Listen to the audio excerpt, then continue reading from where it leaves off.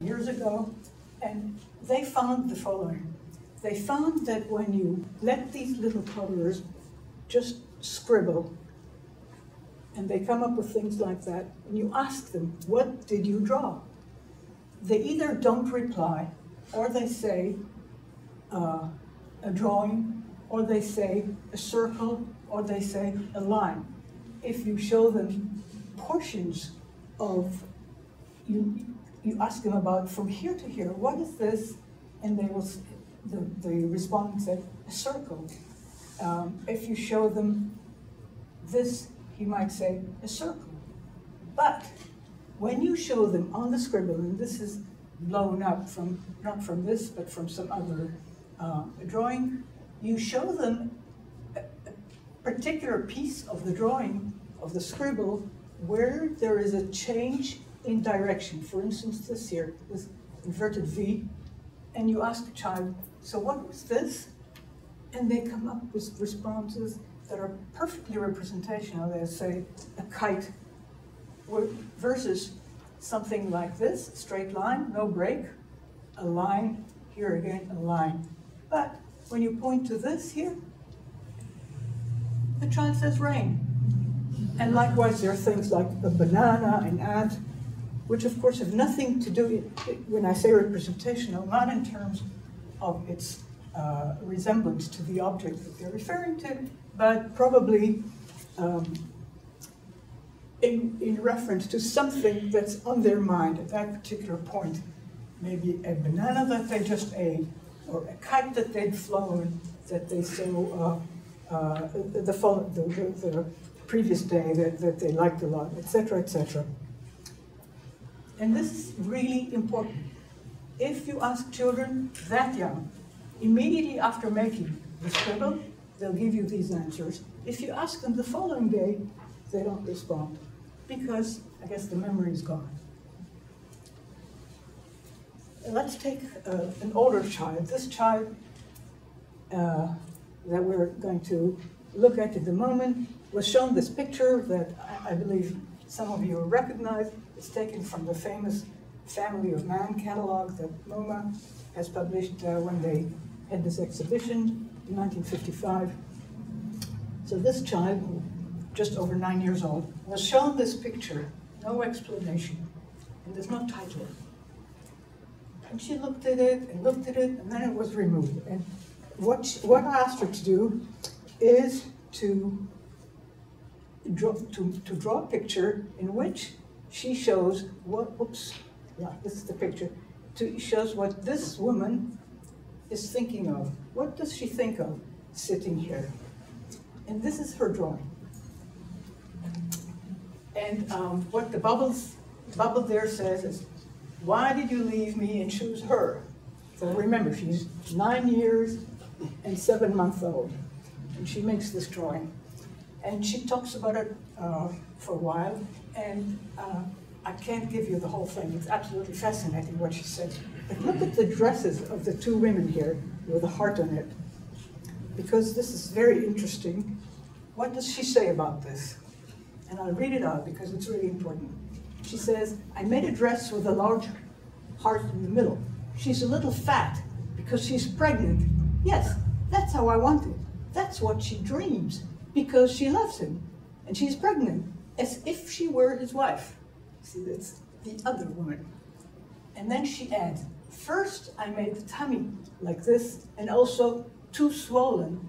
So I thought, okay, I won't say she isn't pregnant for him, because she's his wife, etc., etc. That's what I imagine she wants. So the point here is, first I made the dress and it was too big. And then I decided, okay, she's pregnant, because there's a whole story constructed here. So she reads information off of her own drawing, which probably would have never been there hadn't she, by some mistake maybe even, made that dress a little wider than intended.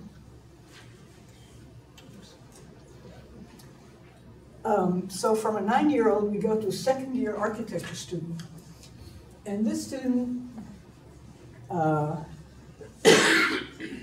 was designing a kindergarten And he had a program for the kindergarten, which had 2 classes and a number of other functions. And he tried a solution, found out that he wasn't happy with it, thrown it away, and now he starts anew. So he already has the program set in his head. And he says, I didn't know what to do. I interviewed him after the fact. He sits in front of the blank sheet and he does something that he says he does whenever he really doesn't know what to do, which is to scribble his signature. He's very proud of his signature. He's developed this wonderful signature, and it's encircled here in the red circle, his initials, and he does that. You can't really see this, but over here, there's a whole series of these signatures, but they're very, very light. So you'd have to come real close in order to see this. But there's a whole series here, and here, and here, and one that he crossed out here. And then he says, all of a sudden I realized that my signature could be read as an enclosure of 2 spaces. So he changes it a little bit to look like this, and he says, here are my 2 classrooms, and here are my auxiliary rooms and services that this kindergarten looks. And in no time, he blows that up a little bit, and he comes up with this here, which then becomes this, and this becomes the plan of the kindergarten. And of course, I would have never known that if I hadn't had access to his sketches, and I didn't ask him about it. I would have never known that. So you always have to know from the designer, him or herself, what it is that passed through their head as they were working on this. And in fact, what he was doing was no different from what the 2-year-olds did with their scribbles and what the 9-year-old did with a big fat dress.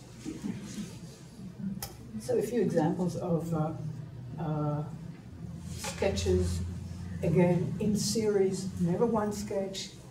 Here we're now talking about professionals, and we're going into a wider search than as a child or a 2nd-year-old, and we get series and series of sketches. For instance, here again is James Sterling and the way this building here evolved. Another example is Mario Botta, the Swiss architect who is designing the Casa Rotonda, one of his early projects, quite well known, and he's busy designing the 2nd floor, and he has to go through a whole series of very different sketches until he arrives at the final plan that is what was actually built at the end. And I want to claim that what goes on when we sketch is, and I think that was already mentioned earlier, there's a loop of feedback that goes on here. When you draw something, the drawing talks back to you. Donald Schoen has called that a conversation with one's material, or dialogue with one's material. The drawing talks back to you, you read information of it, you go to the next version, etc., etc. You get a loop there. So if we look at this very nice sketch, which is overlaid on a hardline drawing already by Scarpa, we can actually compare this to other compositional activities such as writing and composing music. The one on top is a Tolstoy manuscript. In fact, this is what came back from the galleys. So it's already a hardline version of a draft. And then he scribbles over it. He was very fortunate to have a very early age word processor, a female word processor called Sonia, that was his wife, who took, if you read his biography, it will tell you, who took this kind of stuff and at night with a candle used to copy it clean handwriting because he couldn't read his own handwriting. And many composers, this is from Gustav Mahler, but you'll find if you just try and look even at Mozart scores, and Mozart always claimed that he heard a whole symphony in his head, and he only had to download it from his head to paper. That's not true. If you look at his manuscript, at his manuscript scores, you'll see many revisions. Maybe not as many as Beethoven or Mahler in this case, but we all need this kind of feedback. We all need for it to come back and tell us more than we put into it to begin with. It is an active and not a passive activity. And the same is true for reading. You know, there's a very wonderful book by Isam, I think it was called The Art of Reading or something like that, in which he says that you never read the text the way the writer put it on paper. You read it actively, and you find meaning in it that has to do with your own set of mind. So even reading is an active thing. And probably the same with music. And I want to propose the following model. This is quite preliminary. I prepared it for this event, and I'll be happy to collaborate with whoever's interested in trying to either confirm or find a better way of modeling this, what goes on. So we have this activity of sketching. In design, we have,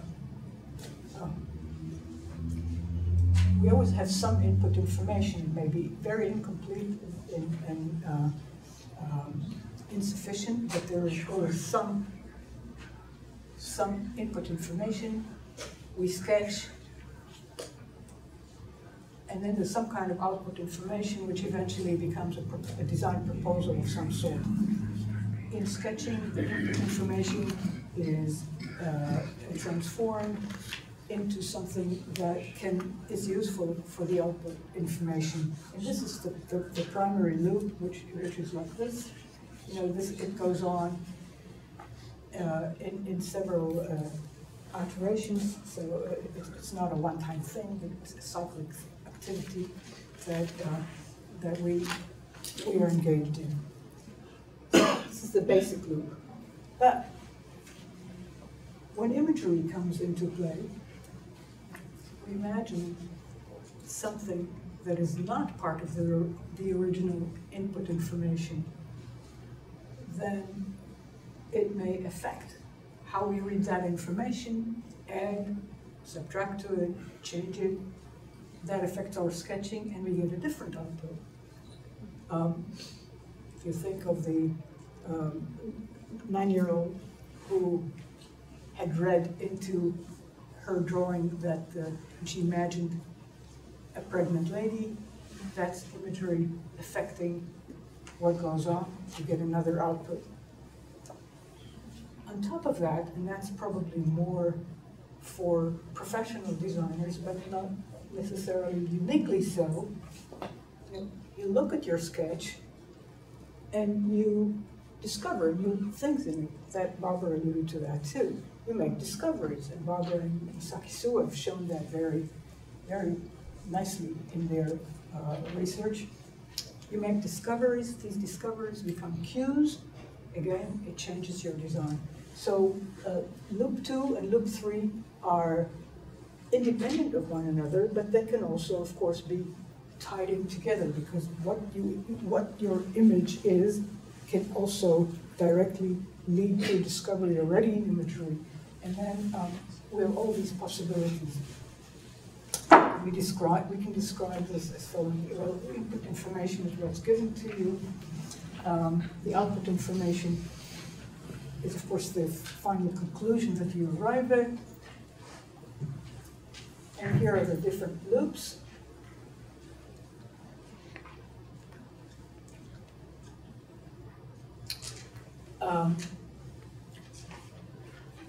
So for loop 2, which involves imagery, I would like to talk about interactive imagery, because imagery informs what you're sketching, but when you read the sketching, this in turn affects what you what you imagine in your head, what you see in your mind's eye. So there's a loop there, which I call interactive imagery. We know that images are of a very short duration. We can't maintain an image in our head for more than a few seconds, and then they begin to fade away. But if we continuously externalize that, put the sketch on, and read new information, we can renew the image and keep it alive for as long as needed. There is a very big difference between sketchers who are amateurs, and that includes children, novices, and everybody else, and skilled sketchers such as designers, or even students at a more advanced phase of their studies. And they're able to make a much more elaborate mental synthesis, and this has been proven by a number of researchers who worked on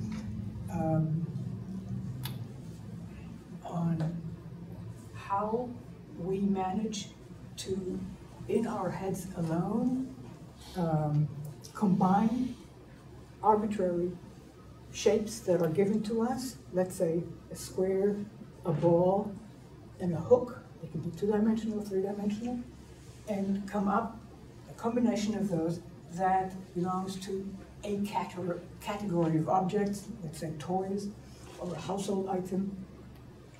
And if you do that just in your head, blindfolded, or you do it in sketching, with the help of sketching, it turns out that for non-expert sketchers, sketching doesn't make any difference.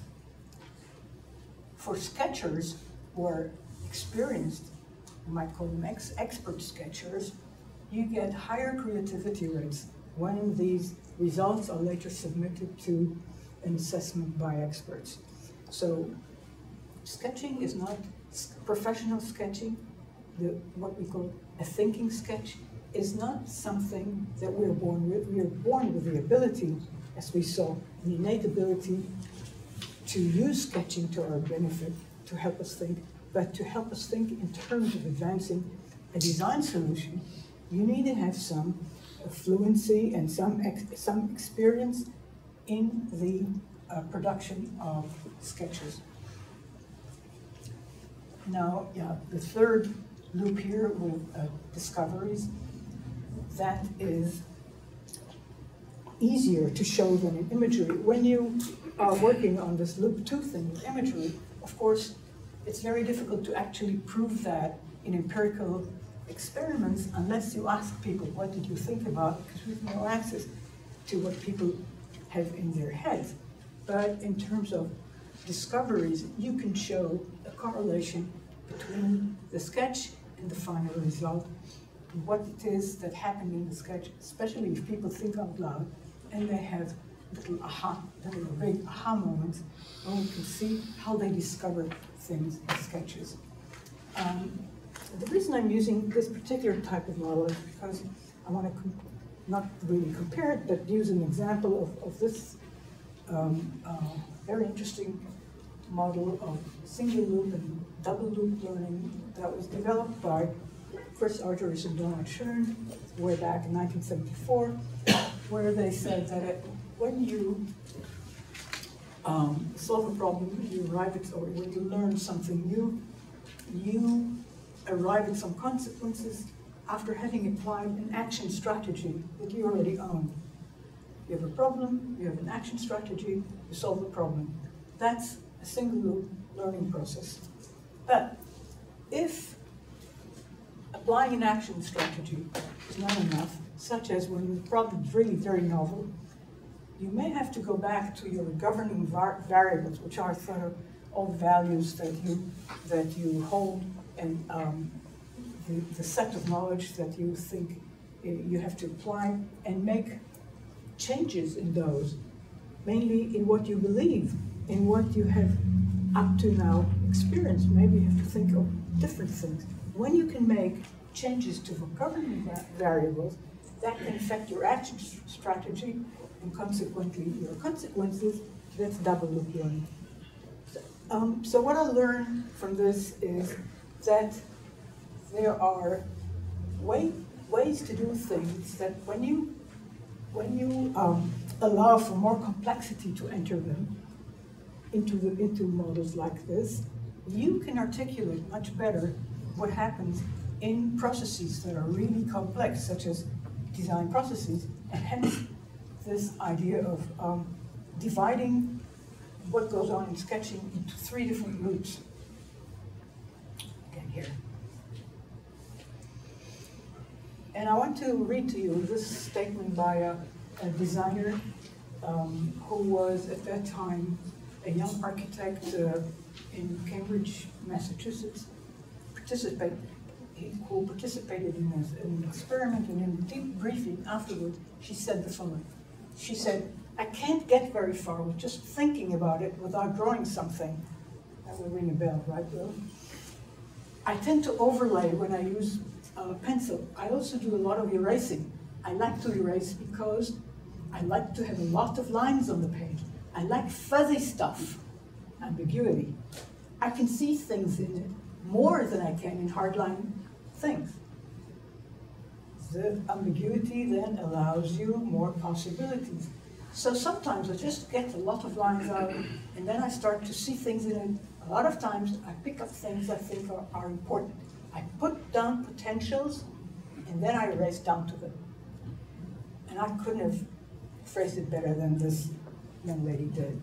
So when you look at someone who is as prominent an architect as Alvar Aalto, it will echo in what he says. When he said in an interview, he said, "When I have to solve an architectural problem, the demands are so numerous that they form a maze which cannot be worked out by rational methods. The ensuing complexity prevents the basic architectural idea from taking shape. In such cases, I proceed in irrational ways as follows. I start drawing, giving free rein to my instinct, and suddenly the basic idea is born. A starting point which links the numerous, often contradicting elements already mentioned, and that brings them into harmony with each other." So, discovery. And if you look at the Aalto sketches, you see that along with little doodles or very, very tiny sketches that he makes of a building, let's say, he also draws on the same sheet, same as Da Vinci, by the way, human figures at a totally different scale, things that allow him to think and search, conduct a very wide search. So this is again the statement by the 9-year-old. I won't read it again, but we can again allude to the fact that this is a continuation of what we are probably, we come into the world being able to do, having that cognitive capability, which, if developed, leads us to being expert sketchers later and expert designers. And the last slide here, I think, is a quote from Robin Evans, who some of you may know was a brilliant historian of architecture who unfortunately passed away when he was quite young, after having written a few very, very interesting books recommended. And he said the following: "The sketch is a peculiar phenomenon. It is impossible to decide, except by dogmatic means, whether it is a projection or not." Right? He's talking about a sketch, a thinking sketch. Insofar as it is like a scale drawing, it is projective. But its capacity to absorb so many other interpretations, to be whatever one wants to see in it, and to multiply ambiguities and inconsistencies, make it work differently. The sketch has become a way of holding back, keeping everything in a state of suspension, of refusing to give it too quickly to the pratik, a way of staving off the fixation of a particular figure or shape.